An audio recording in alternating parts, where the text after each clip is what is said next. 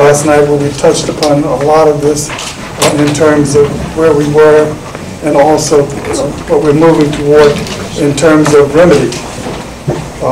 I referred back to my book, and I would like to do so again, Under Color of Law, not for the fact of promoting the book, but for the fact that I sort of anticipated in the writing of the book, to a certain extent, of what was going to take place in this nation that is now taking place. And I am still saddened that I was so on target in terms of predicting what the issue is, the main issue in America and race relationships today. In the book that I wrote, I stated when I was completing it in 2012, 2013, that the civil rights issue of America coming into the 2000s would be excessive force and police brutality. Little did I know that I was going to be so accurate that the issue was going to in fact capture the nation. Now, why did it capture the nation? One of the main reasons that it captured the nation was the advancement of technology and the fact that we began to see some things in reality, in real time, that may have been going on for years. But there was no document and no evidence to come forward to, in fact, substantiate it with such a degree of clarity. People think about the cases that I have won in terms of police brutality. And first, let me say that was not my intent to get into just the area of litigation of police cases. It just seemed to fall in my lap and happen. But the cases that I have won have been awesome in terms of their precedent and the damage issues. But people would be shocked at the cases that I've lost. And the reason that becomes important is because the public recognizes, as these ladies and gentlemen, as just was said by Janet, have a tremendous job, a very dangerous job, a rough job, a job that requires split decisions and split timing that in fact involve life and death. And believe it or not, juries are very much aware of that. And so sometimes it becomes more practical to think about the cases that I've lost than the cases that I've won, because juries tend to give the benefit of the doubt to the police. And this is understandable when you're living in an urban environment that is infested with the type of criminal activity that we see every day. The public wants the police to protect us. The public wants to reward and understand the pressure and the stress under which police officers operate. And so a lot of times when we talk about policies and procedures in terms of police departments, we have to intertwine that in terms of our understanding. The book was named Under Color of Law because the statute is 42 USC 1942 USC 1942. And it's a statute that was created back in 1871, along with the criminal statute that went along with it under the 18 USC. USC is standing for United States Code. And the sections there, 245 and on and on and on.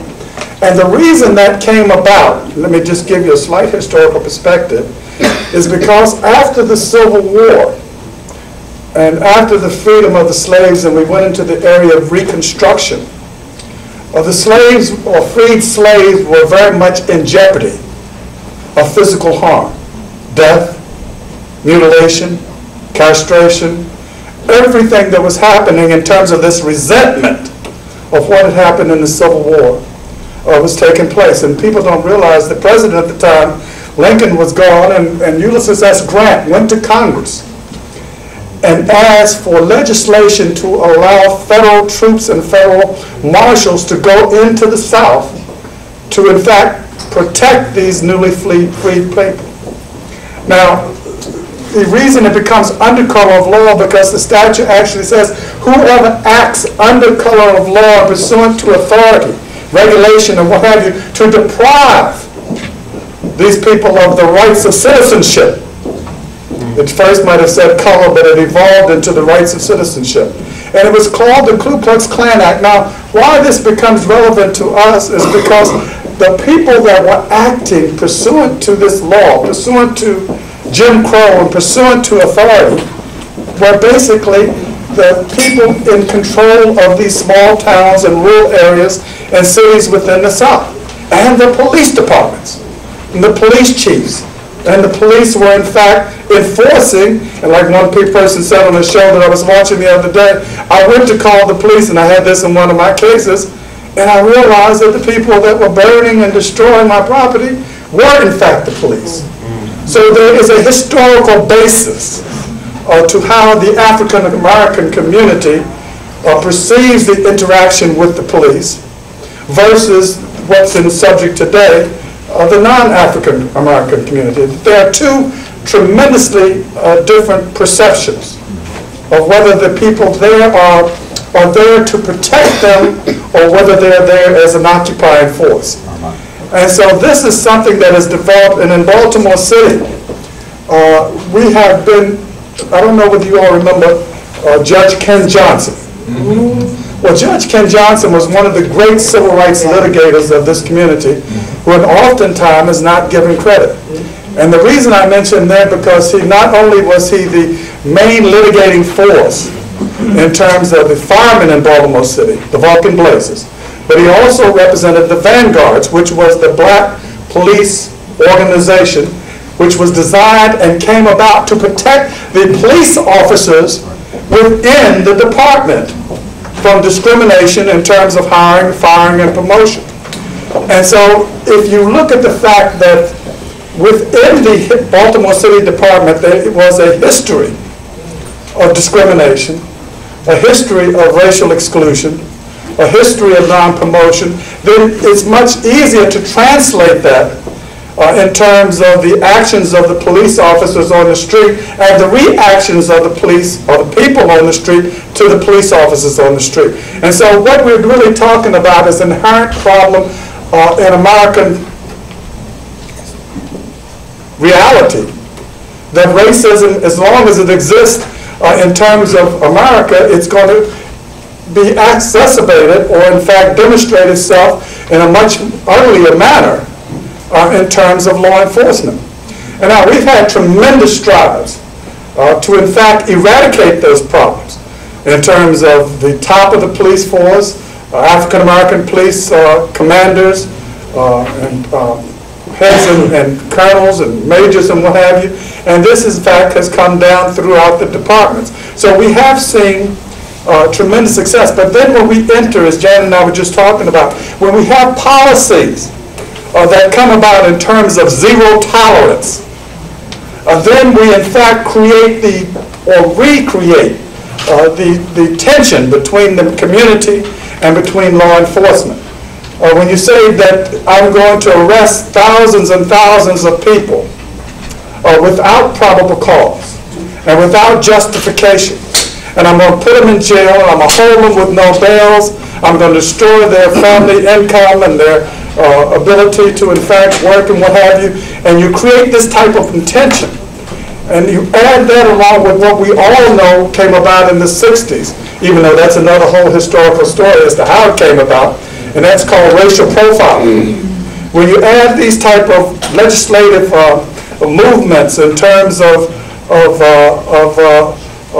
racial profiling and couple that with things like zero tolerance, then you in fact are creating a breeding pool for discontent, for violent interaction between the public and the police, and for all the things that we see now manifesting itself across the nation. So Baltimore, as we know now, is not unique. What's taking place in Ferguson, what's taking place in New York, and I say oftentimes, I know that I at one point in time was getting 30 to 40 calls a week on excessive force, to the point that at my office we couldn't take them. We didn't know where to send them. Now look at all the cases that we've taken and all the cases that we have on the docket and all the cases that are open at this point in time, And we have to say, where is this nation going? We have to say, when they talked about Ferguson, when they talked about Watts, when they talked about Rodney King, I used to say all the time, if they had a camera or cameras that could see what was happening in Baltimore City on a daily basis, that we as a body politic are accepting, would create a horrific response and backlash that we're now seeing across the nation. And so this is something, just giving you that brief history, that we have to look at in terms of what are the remedies, what are the resolutions, what are the abilities to resolve this problem in Baltimore, in Maryland, and across this great nation if we're going to survive as a fabric of one. We have come a long way in civil rights. We as a nation have made tremendous progress. People have died and given their lives, black and white, progressive people across this nation.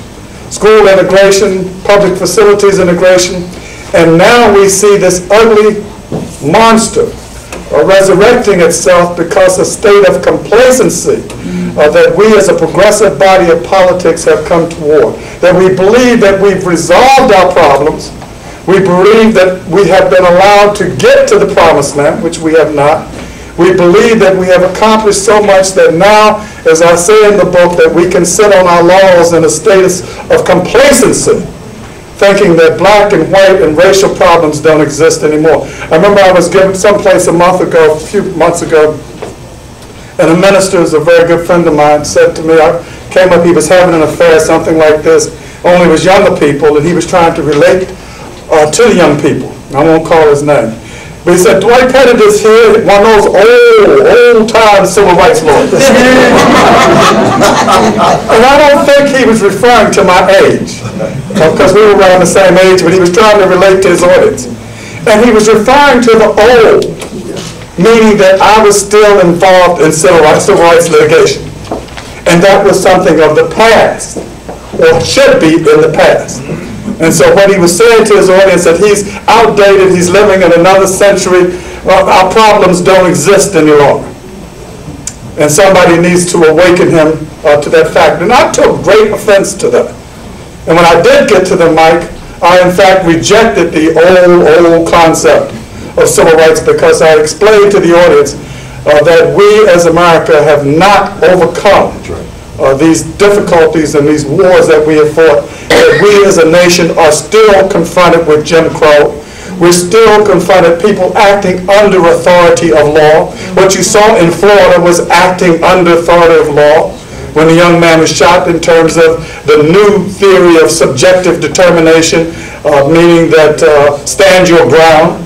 When you see the laws changed across this nation in terms of allowing people to use subjective determination to take the life of another individual, when we see that the laws, for example, in Ferguson, that if you're leaving or walking away, that the police officer, if you're running away and you don't obey his command, you can still be shot and killed, even though he's not approaching you in an aggressive manner and your life is not in jeopardy. So we have to watch what has happened across this nation in terms of legislation, which has slowly eked away as our constitutional rights for protection. And that as a matter of law, people are giving subjective determination, constitutional rights to act under law, to take one's life. And where does that go? In most cases, that subjective determination is made because of the color of your skin, or the texture of your hair, or the fact that you are not considered part of the majority population. And that, just like racial profiling was declared to be unconstitutional, those are very, very dangerous premises to allow persons, both not only police, but civilian authority, police and others, to act pursuant and subjectively to take lives without being threatened, without being in apprehension of death or danger, to make those subjective determinations to take a human life and then claim they are acting under color of law. So I'll be open to questions also, and thank you very much for your time and attention.